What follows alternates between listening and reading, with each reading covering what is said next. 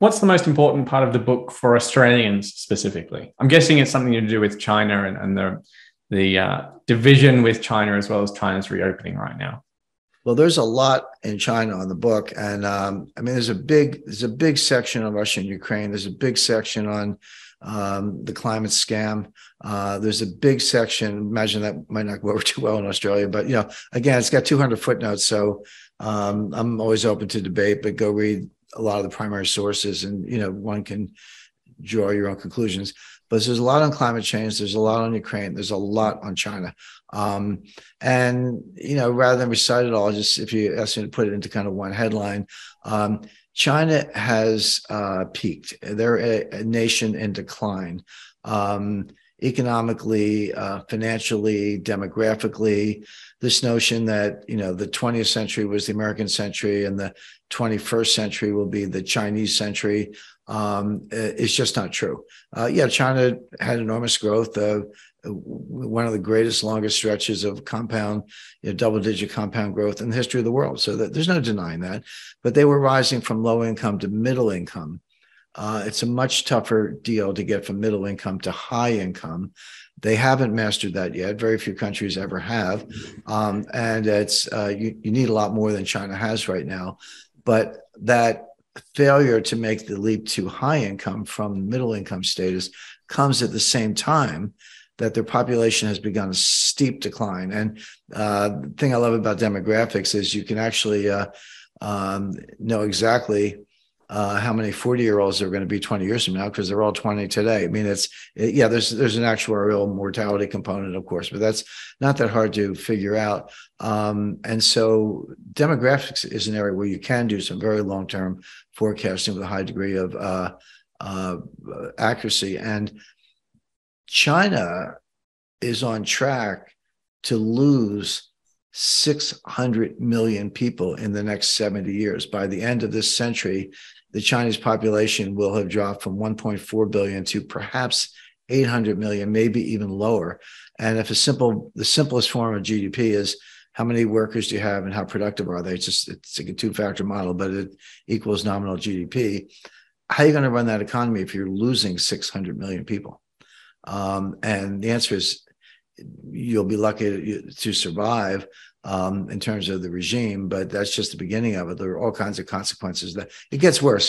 They're not only is the population shrinking, but they're getting older at the same time, which is highly correlated with Parkinson's, Alzheimer's, cognitive decline, and the need to assign caregivers to the elderly, which means they can't do other kinds of work that might be more productive. The real estate bubble, 50% of the water in China is poisoned. I think we're recording this. We're recording this on the day that India has overtaken China as the highest population country. And then there's a Nikkei Asia headline. Japanese Prime Minister Kishida says Japan on brink of social dysfunction as births fall. And he's announced a big policy to try and get people to have more kids. So all of this demographics, everyone knew it was coming. And the media, they're all surprised by it. It's quite ironic. Yeah, I had lunch in Korea. That was a few years ago with the former assistant finance minister of Japan, Takeshibara. He was known in the 80s as Mr. Yen. He was the yen guy, but distinguished retired policymaker in Japan. And I said, we all know the demographic situation. China's had 9 recessions since 1989, continued depression, deflation, et cetera.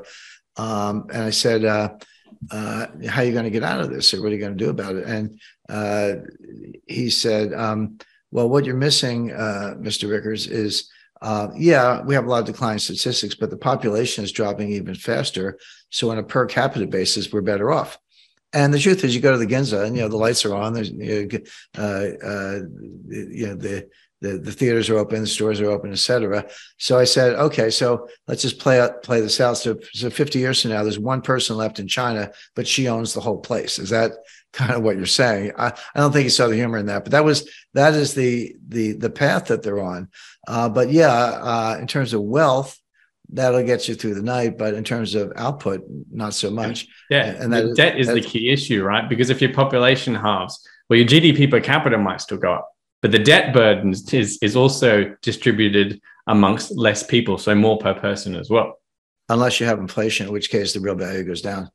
So we may end up as just some kind of crazy hyperinflationary world. That's getting a little further down the road. But you're right; these are the kind of outcomes you see when you have these demographic catastrophes. Yeah, I lived in Japan for about a year and a half during COVID, and yeah, the standard of living is extraordinarily high if you've got the income. So as a foreigner in Japan, it was like paradise because I was able to afford a lot of the best of everything. Whereas for the Japanese people, they work incredibly hard for very low wages. So I didn't see that per capita side play out very much. Let's move on to the solutions. You've got 4 in the book. Mention one of them. It's up to you which one, and we can explore that one.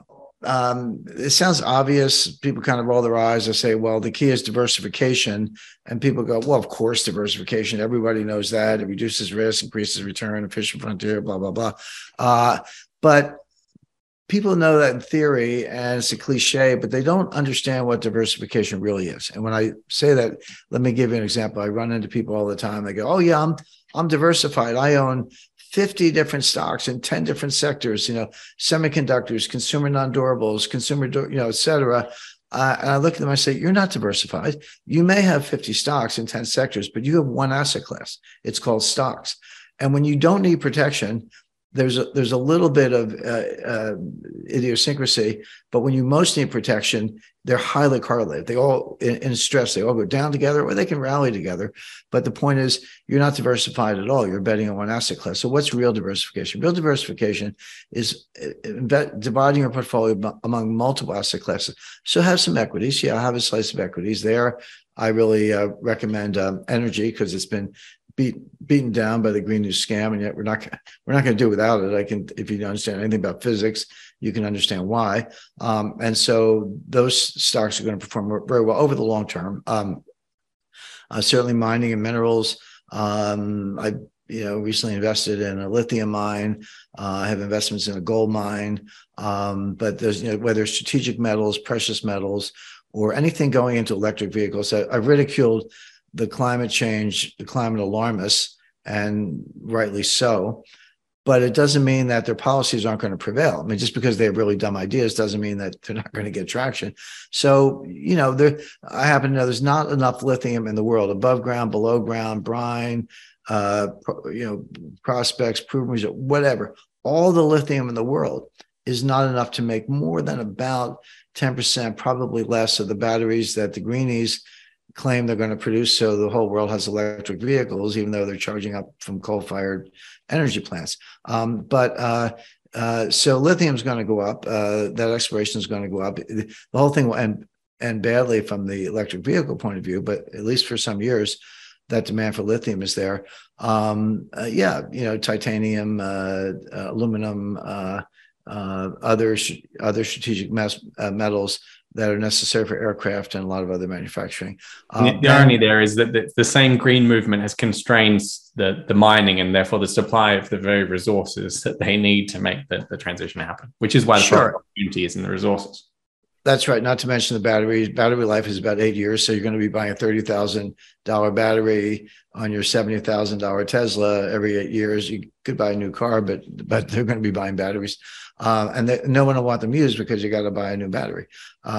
So that's one sector. Don't give away too much, Jim. We've got to convince people to buy the book still. There's a lot more there. Again, I've hit some highlights, but there's a lot there. To sum things up, I think the idea of the book is that the supply chain crisis has only just begun. There's plenty of action yet to come. There's plenty of effects that the supply chain crisis will continue to have, and therefore investors do need to continue to be aware of what the supply chain crisis has done. 2022 is just a taste, and the effects will be continuing and popping up in lots of different ways. Jim, thanks for joining us, and to everyone at home, thanks for watching.